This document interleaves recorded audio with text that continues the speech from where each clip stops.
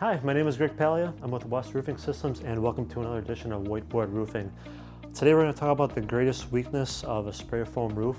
So just like anything in life, everything has a weakness. Superman has kryptonite, computers have viruses, Shaq couldn't shoot free throws, and spray foam roofs, they have UV rays. So you know what a UV ray is. It comes down and when you spray foam, it'll degrade the spray foam roof. So what you need to do is you need to put coating over top of it, and that's what we're going to talk about a little bit today. So there's 3 roof coatings you can put over top of your roof, and first one is acrylic, second one is silicone, and the last one is urethane. And depending on which area of the country you live in and the humidity, the dryness, depending on which one you're going to put over top. So us here on the East Coast, we mainly use silicone.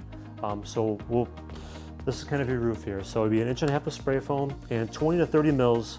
Now a mil is very small. The great part here is the coating on top. So do the spray foam, the coating on top, and this will protect your spray foam roof from the UV rays. So yeah, I mean, that's pretty much it. Just want to say everything's got a weakness.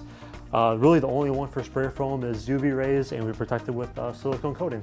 If you want to learn more, please go to our website. We have tons of blog posts about silicone and coatings, and there'll be one in the description as well. So hope you learned something new today, and thank you so much. Have a great day. Bye-bye.